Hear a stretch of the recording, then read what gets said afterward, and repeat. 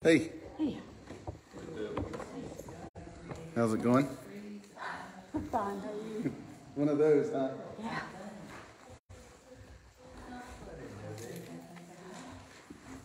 Good evening, good evening. Let's go ahead and get started. Thank y'all for coming out on the cold, rainy, nasty day. And good to see everybody. Let's start off with our prayer time. And I got a whole slew of folks to pray for. I felt like today just more and more kept coming in. So I'll list some, and y'all can add to it if we need to add to it. So let's see here. So you got Mr. Jay Beaver, Alicia's brother. Recently had shoulder surgery, but he's been in the ER today thinking it might be kidney stones. So we want to lift him up. And then Mark Shields has a procedure going on Friday. We want to pray for him. And Boyd Harris has a procedure with doing something to his eyelids or above his eyes or something, or one of them at least. So we want to lift him up. And then Lucille Moody has pneumonia. So we want to pray for her. And Suzanne McLeod, she didn't say exactly what it is, but said she's on antibiotics. So some kind of virus or something, I'm sure. Okay, and then Scott Thomas is Alicia's nephew that had to have heart surgery last week and still not recovering real well, having trouble with pain medicines and him coming out without having to be on a breathing thing. So worried about pneumonia in his lungs right now. So definitely want to throw a big one up for him. And then Bobby Ward, which is Miss Ann Moody's sister in Georgia, just having some issues going downhill seeming. I did talk to, we went to see Joel and Shelby the other day. They feeling better, but he's still kind of weak. They're trying to figure out get his medicines right, or if he's eventually going to need a pacemaker or something. They don't know yet. They're still trying to figure it out. But he feels okay, just kind of weak right now. So, and then I talked to Pat Griffin the other day, and she's feeling better from her COVID, but still tired. And those of you who've had it know that it can kind of take some time to get your strength built back up after having it. So we want to remember them. Let's see. Charlie McDuffie Jr., that's Daniel McDuffie's brother, I believe they said, is having chemo treatments, but also dealing with other infection stuff, so we want to remember him as well. So any others that y'all want to especially lift up or add to our list? Yeah. Yeah, Grandma, Jennifer's mom, and dealing with some stuff. So, okay, thank you. Anybody else? All right, let's pray together. Dear Heavenly Father, we thank you for the opportunity to meet together and to study your word together and pray together and fellowship together and just share our lives together. And I thank you for these that have come out tonight and others that will be watching online or will tune in online at some other at a later time. We just thank you for the opportunity to be together as your people, as family, as church family, to encourage each other and to pray for each other and to study. So we do lift up all of them on our prayer list. You know all of them already. You know everybody that's in our hearts and minds already, whether they're listed or not, whether they've been spoken out loud or not. You know all of our concerns. You know who we've been praying for in our private times. And so we lift all of those up, but especially want to lift up by name these that I've mentioned tonight with Jay Beaver, dealing with recovering from a shoulder, but also might be kidney stones. We just pray for relief and comfort and healing for him. And we pray for Mark Shields getting ready for his procedure on Friday, that you would strengthen his body and help everything to go well, be with his doctors that are doing it. and just help him to do every move just right. And for his time of healing afterwards, that he would have a quick and easy recovery. And pray for Mr. Boyd with his eye procedure Friday. Just the same thing, that you would strengthen his body, that you would help everything to go well, that his recovery would go well. And we pray for Miss Lucille with pneumonia. We pray for healing, that you would help her to feel better soon and very soon. And same for Suzanne, whatever she's dealing with, that you would help her to feel better soon and very soon. We pray for Charlie McDuffie Jr. with this the treatments he's having for cancer and the infections he's been dealing with. Just pray for healing for him and strength for him and encouragement and hope and provision for him and his family. And we pray for Scott Thomas.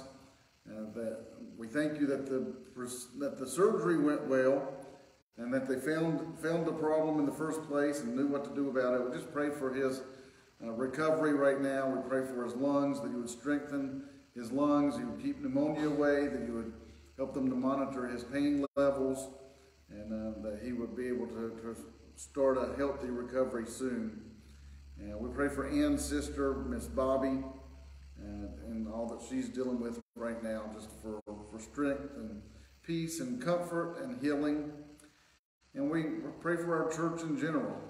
I'm sure a lot of our folks are dealing with various things, including illness and including other stuff too. So we just pray that you would be with each and every one of our family members, and that you would provide for all of their needs. Most importantly, Lord, we pray that you would help us to just have a closer and closer and closer and closer connection to you. That our relationship with you would be vibrant and growing. And so help us to sense your presence here with us tonight, and help us to sense you speaking to us truth and principles through your word tonight. Help us to just discern the truth that you want us to know about tonight. And so we thank you, Lord, for your love and your grace. And we hope that everything that we say and do in our time together in general brings you glory and lifts your name high. And it's in Jesus' name that we do pray. Amen. Amen. Amen. Okay. Got a couple of things I'd like to do reminders about before we get started. One is the shoeboxes for the Kentucky schools that we're helping Emmaus with. A bunch of boxes got going. We started out with 50, so I would guess maybe half of them got taken Sunday for folks to fill out. But if you want to do it that way, you're welcome to do that way. Or if you'd like to just bring in supplies that we can pack them with, we're going to have a packing party on Wednesday night, March 8th. So instead of our normal Bible study, we'll do a packing party back in the back part of the building somewhere. So there's a list. It'll be in the bulletin, it'll be in the newsletter, but I also printed some up in both of these foyers. If you want to grab a list, it's got some of the supplies that we'll be collecting for that. And then also, this coming Sunday, we're going to have our celebration time for our anniversary, our 150th anniversary, which is back December 23rd. So we're going to have a guest speaker, and then we're going to have a chili cook-off luncheon right after church. And hopefully those plaques are going to be ready, and then also the directories hopefully are going to be ready by Sunday. So a lot going on this Sunday. You don't want to miss that. And then if you're a fella in the church, I'm trying to put together a time for us to go to some kind of men's conference in March. I've pulled out two that I'm familiar with that I'd like for us to consider. One is in Lynchburg, which is a good little drive, and we'll have to spend the night. And the other one is in Rocky Mount, which is a little less expensive and probably doable to go and come back in the same day, both of those days. So if you're interested, let me know so we can get registered. Okay, so as you know, we've been going through our doctrine of creation, or doctrine of origins, for a good while now. Our truth statements about creation, and just kind of help us get the gist of it in our head. Nothing just happened. God created it all. Therefore, I have a purpose in this world. The reason I exist is to glorify God. So after we looked at the world's favorite concepts of evolution, the compromised theistic evolution, we now are looking at the Bible's account of creation in Genesis 1 and 2, which is that God did it on purpose. He divinely, supernaturally, all-powerfully made it just how he wanted it to be. And that he was involved from beginning to end with how it's going and how it still continues today. And we read through the Genesis account in Genesis 1. We kind of did a summary of events from those first 6 days of creation. We looked at some other scriptural references about the Creator or about creation. And then we started digging into some truths or some foundational principles that come from creation. We talked about how there was a beginning to time and creation. We talked about how God already existed because God is eternal. God created everything out of nothing. Creation was done in proper order and with order. God is spirit. He is ever present or omnipresent. We talked about how God created with his word and how there's power and purpose in his word. We talked about how God made the light on day one, how the days of creation were made up of literal 24-hour days, just like today. How God created the universe approximately about 6,000 years ago when you add up the time frames, lifespans of the people that are mentioned in the Bible. And then we talked about how the earth was created from the outset, even before people were put here, to sustain life, which shows that God is an organized and orderly and thoughtful and caring provider. So that's a whole lot that we've already covered, but let's cover a few more tonight. And so the next one we'll look at is how God got it right the first time. God made all things just the way he wanted them. He made everything and everyone just right. He purposefully made the plants and the trees according to their various kinds. He purposely made the sea animals and the birds according to their various kinds. He purposely made the land animals according to their various kinds. And he purposely made people as people from the get-go on day 6. And so after those 6 days of creation, each of those days it says that God looked back at what he had done and said it was good. He's happy with his creation. And after the 6th day, he said, oh, it's very good. And so creation is good, or was good. In his work of creation, he got it right the first time. He didn't need to improve on the originals. Therefore, there was no need for evolution or for evolving like that theory proposes. And so God created it all right the first time, and it was good. Next, God is an artistic and creative God who loves variety. He wasn't content with just one kind of plant or one kind of tree. He made many different kinds of plants and trees. God wasn't satisfied with just one kind of sea animal or one kind of bird. He made many different kinds of sea animals and many different kinds of birds. He wasn't happy with just one kind of land animal. He made many different kinds of land animals. And God doesn't want all people to be the same.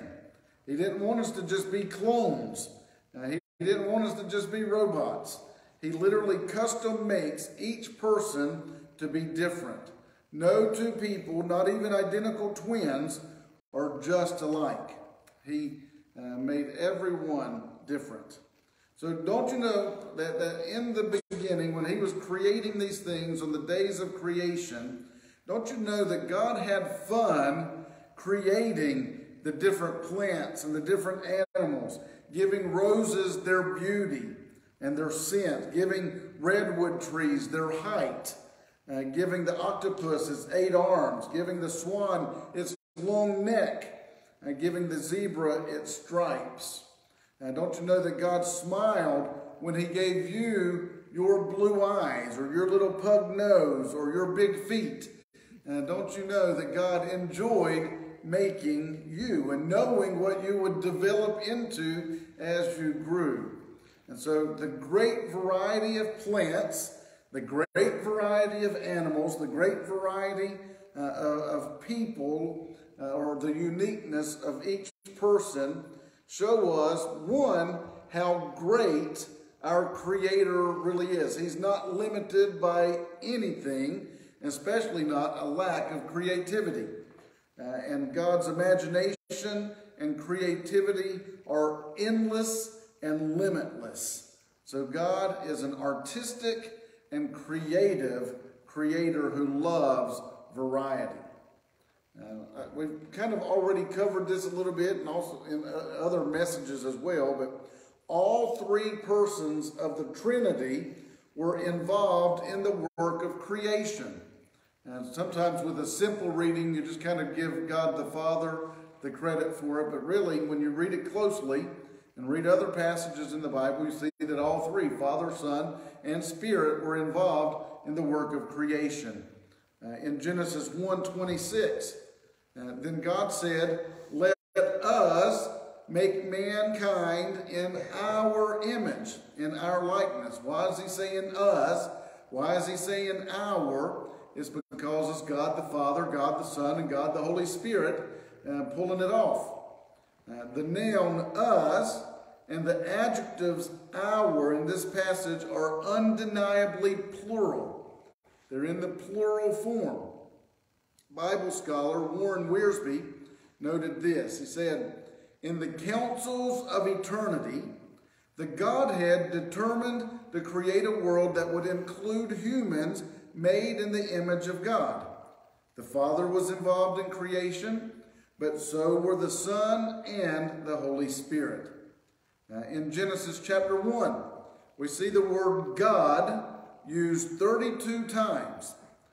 Interestingly, in that passage, the Hebrew word that is used to refer to God, Elohim, I'm sure you've probably heard that, Elohim, one of the names of God, is actually a plural noun that is typically used with singular verbs and adjectives. Why? Because God is three in one. One God, but three persons that make up that one God. Listen to the following Bible passages that reveal how each member of the Trinity, Father, Son, and Spirit, was involved in the creation events. Genesis 1:1. In the beginning, God, Elohim, that plural noun for God, his name, created the heavens and the earth. 1 Corinthians 8:6. Yet for us there is but one God, the Father, from whom all things came and for whom we live, and there is but one Lord, Jesus Christ, through whom all things came and through whom we live. Colossians 1:16 and 17. For in him, Jesus, all things were created, things in heaven and on earth, visible and invisible, whether thrones or powers or rulers or authorities, all things have been created through him and for him. He is before all things, and in him all things hold together. In Genesis 1:2. Now the earth was formless and empty, darkness was over the surface of the deep, and the Spirit of God, or God the Holy Spirit, was hovering over the waters. So we see the Bible makes it clear that all three persons of the Trinity were involved in the work of creation. And then we'll start this concept tonight and then stop here and then pick up with more on it next week. But man is the crown of creation. God custom makes each person. People are more valuable to God than any other creature or object. So people are the crown of creation. People are God's greatest masterpiece, which is pretty impressive in itself because the rest of God's creation is pretty impressive. When you think about the whole universe, all these planets and universes or galaxies and stars and suns and all of that, and then mountains and oceans and animals and all, is all pretty impressive, but it's all to get to us. We are the crown of his creation. We are kind of the point of his creation. So let's think about, how did God create man? So we've seen from the past, the first several days, that God said. He said, let there be, and there was this, or there was that, or there was this, or there was that. But it was different when it came to how he made man and woman. Genesis 2:7, New Century Version. Then the Lord God took dust from the ground and formed a man from it. He breathed the breath of life into the man's nose, and the man became a living person. So you think about that. Whereas all the rest of it was just God's word. He spoke it and it happened. Man, the first man, God got his hands dirty. God got his hands involved. He gathered some dirt and he made a model, and then he breathed life into it. And so it was more intimate. It was more personal. It was more hands-on, more intentional, more effort, more energy, more work for him to make man than it took for him to do everything else with just his word. More personal, intimate involvement. And then Genesis 2:21 and 22, New Century Version. So the Lord God caused the man to sleep very deeply, and while he was asleep, God removed one of the man's ribs. Then God closed up the man's skin at the place where he took the rib. The Lord God used the rib from the man to make a woman, and then he brought the woman to the man. So once again, it was more intimate, it was more personal, it was more hands-on, more involved. That he pulled out a rib out of Adam and turned it into a woman.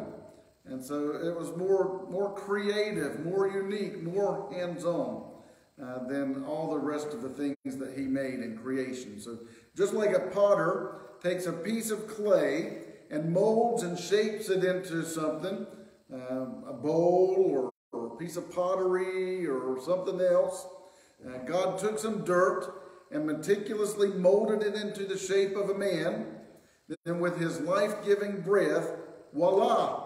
The dirt miraculously became a man, Adam, the first man. Then, from one of Adam's ribs, God turned around and custom-made Eve as well. So God intentionally and purposefully custom designs each of us. No two people are just alike, not even twins, not just alike. So listen to David's prayer, King David's prayer, in Psalm 139, 13 to 15, New Living Translation. And this gives a kind of a poetic take on God's personal involvement in creating people. And he said, "You made all the delicate inner parts of my body and knit me together in my mother's womb. I praise you because I am fearfully and wonderfully made." That's from the New NIV version, that section. "Your workmanship is marvelous. How well I know it. You watched me as I was being formed in utter seclusion, as I was woven together in the dark of the womb." So King David had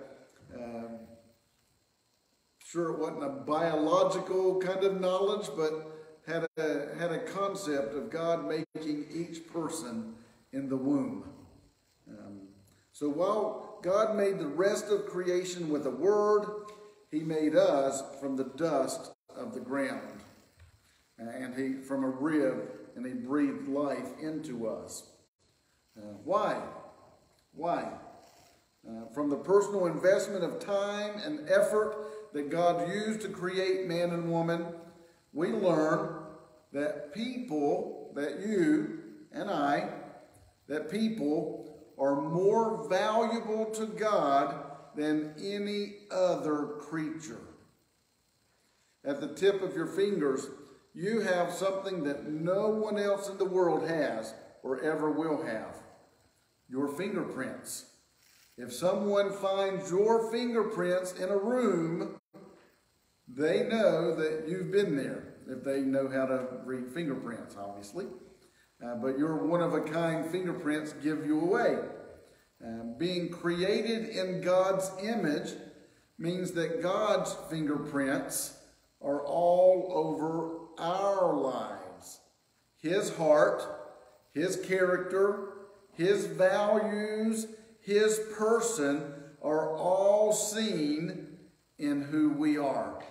We have His fingerprints all over us. So listen to these words from Stephen Curtis Chapman's song, Fingerprints of God. The person in the mirror doesn't look like the magazine. Oh, but when I look at you, it's clear to me that I can see the fingerprints of God. When I look at you, I can see the fingerprints of God. And I know it's true. You're a masterpiece that all creation quietly applauds, and you're covered with the fingerprints of God. That's because you were personally and intentionally made just like you are, because God wanted you to be you. And you're not like anybody else all through and through. You are you, and God made you that way. So the immediate implication of each person being intentionally custom made by God for His purposes is that all people are valuable. This world desperately needs to hear that lesson again today. Especially the unborn in the womb. Oh, how many children, how many unborn babies have been murdered in the name of choice because the mom or the dad has no value for this child, or has more value or more concern for their own comfort, their own situation, their own well-being than for this child that God has created in their womb. What a sad lot that millions and millions and millions of babies have been murdered through this thing of abortion. And so, but it's not just that. It's not just that. Murder rates or violence rates or selfishness or greed or meanness or you name it, all stems from the lack of valuing the people around us. And that is where our world is today. And because not everybody, obviously, you're not, but so many people struggle with selfishness instead of valuing others. So all people, all colors of people, all races of people, all cultures of people, all two genders of people are valuable. And we need to treat people as if they're valuable. And therefore, we must honor the sanctity and value of all human life and protect it at all costs. So we'll stop there for tonight. Next week, we're going to talk about some of the implications or the meaning of being created in the image of God. What does it mean that we are created as people in the image of God? So we'll look at that next week. But let's stop there for tonight. Any thoughts? Any words of wisdom? Any truths that you'd like to share, or any experiences you'd like to share before we wrap it up with a prayer? I don't understand how people can think that all of the variety, all of the different plants, animals, trees, every person's different. Just this whole creation. How could that have come from Accident. an accident from a something exploding. Yeah. I mean, why Yeah. would not everything have been the same if it There- came from the same There place? are so many clues of order, of purpose in this world, of design, intentional design, that really, I mean, this might be too simplistic to say, but I think to deny that is basically just because you reject that. It's not because you can't see that. It's because you don't want to have the implications that we belong to God, that we belong to somebody who made us, and so that we are answerable to someone who made us. I think that's the whole heart of where evolution came from, is trying to reject God's authority in our lives. But the world has a way, the devil has a way of blinding us, has a way of deceiving us, has a way of duping us into who knows what all people believe with that. But you're right, just the beauty of it all, and the way various systems work together, the way the systems of our human body work together, the way the universe was built with just the right distances and the right tilts and right rotations and all of that stuff just is amazing. God is absolutely amazing. Yeah. Anything else? Anybody else? All right. Let's close with a prayer. Dear Heavenly Father, dear Jesus, dear Holy Spirit, you are awesome. Bottom line, when we think about creation, when we look at this beautiful, awesome creation around us, it reflects, it has your fingerprints all over it. Not just us as your crown of creation, but everything has your fingerprints on it. And so we thank you that you have given us eyes to see, that you've given us hearts and minds to recognize your design behind it all, your purpose behind it all. And we thank you that more than that, more than just giving us some kind of clue that there was a grand designer behind it all, you in time revealed yourself to us. And not only did you want us to know about this great maker of ours, you wanted us to have a personal relationship with you. And so you revealed yourself to us personally. And very, very, very personally when you sent God the Son, yourself, into this world as a human. To live with us and to live like us, except you never sinned. You lived in that perfect unity with the Father and the Spirit, even while you walked this earth. And so thank you for revealing yourself to us. Even more than that, thank you for dealing with our sin problem, that we couldn't live in a perfect state like you. We have all chosen and fallen to sin and broken that perfect relationship with you. And in your love, you died for our sin. And you defeated sin. You defeated death, the ultimate penalty for our sin. You defeated it when you died on the cross, and you were buried, and you rose from the dead. You overcame, and you made it possible through our faith in you and through your giving us your righteousness that we can overcome too, that we can be with you forever and ever and ever. So we thank you, Lord, for your goodness. We thank you for your greatness. We thank you especially for your love. And so help us to not take it for granted. We so easily do get caught up in our routines and caught up in our goals and caught up in our burdens that we often take you for granted. And help us to just give ourselves constant reminders of who you are and what you've done and what you've promised to do. And help us to just praise you and thank you every single day and all through the days, because you are worthy. of our worship. You are worthy of our gratitude.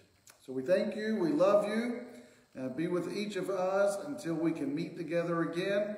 Keep us safe and help us to live with purpose. We thank you and love you. In Jesus' holy name we pray. Amen and amen. Amen. Thank y'all for coming. Hope you have a great rest of the week. We'll see you Sunday.